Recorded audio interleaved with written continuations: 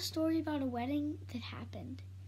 So basically, there was this guy. We were at a wedding reception, and then we were gonna go down and eat food and stuff. So me and my sister are just chilling because it's in the forest, and we're just chilling around. We're playing around, goofing, and this guy comes up to us and he says, "Hey, what's your name?" My name is, let's just call him Bob. My name is Bob. And I said, so he shook my hand and I said, "Hi, my name is Monkcat." So after that, then she went up to my sisters and she said, "Hey, what's your name?" "My name is Bob." And she said, "My name is Drama Queen." We'll just call her Drama Queen because that's what she wants to be called, I'm pretty sure. If she doesn't want to be called that, I'm sorry for calling her Drama Queen. Now, after that, he goes away and we don't talk to him for a while. Now we get down to where we would eat food and everything at the wedding. Now, her mom was a DJ. She was jamming out. There wasn't that many people dancing, but that's besides the point. Now, we were going to stay till like 11 or 10, but we decided to leave because everybody left before that. So we went up to this hill before we left, and this guy came up and he said that somebody wanted to talk to my sister. And my sister was like, "Who does that?" So this guy talks to him and he's like, "I forgot your name, what is it?" And she said, "My name is Drama Queen."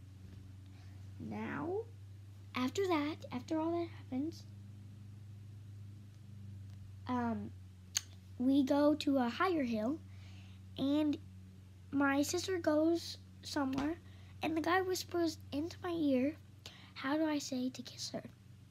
And I said, "I don't know." I just said, "Kiss her." So she said, she came back, and she was like, and we were like, nothing, we weren't talking about anything. He sat down, and he said, "I don't know how I'm going to phrase this." And I said something was going down, and she knew something was going down, because we kind of gave her a hint a while ago, or not a while ago, but a little bit before that. He said, my sister said that her hair looks bad today, but then he said that it looks fine to me. So that was one hint that he had a crush on her. Now, after that, after we sit down, he said to himself, I should stop being a chicken, and he said, "Do you want to kiss me?" Now, my sister rejected and said no. She's sad that she kind of hurts her feelings, but it's fine, because she said after she said to me to tell him to say, he said to tell me that she said to me, tell him, this is from her, tell him that maybe in a few years' time. So I went up to him, I called his name, and he came down, and I said, maybe in a few years' time. That's what she said. And then we walked back down the hill, and we left.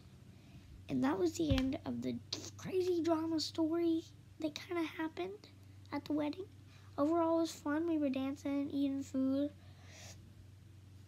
It was fun, but we left early, and the reason we didn't want to leave early is because we met him, and we needed to talk to him more. Because he was a really nice guy. He was actually a gentleman. But she just said no because, first of all, she's not old enough to have a boyfriend or like a date or anything. And also, she's too young to kiss anybody. So that was the crazy story that happened. And, well, nothing. It was kind of insane, but we moved through, and it was, yeah. Now, she told me that maybe she would do it in a few years' time because she needs to get to know him, and I understand that. But that was the end of the crazy story a crazy drama story that happened at the wedding. So as always, goodbye, my buds.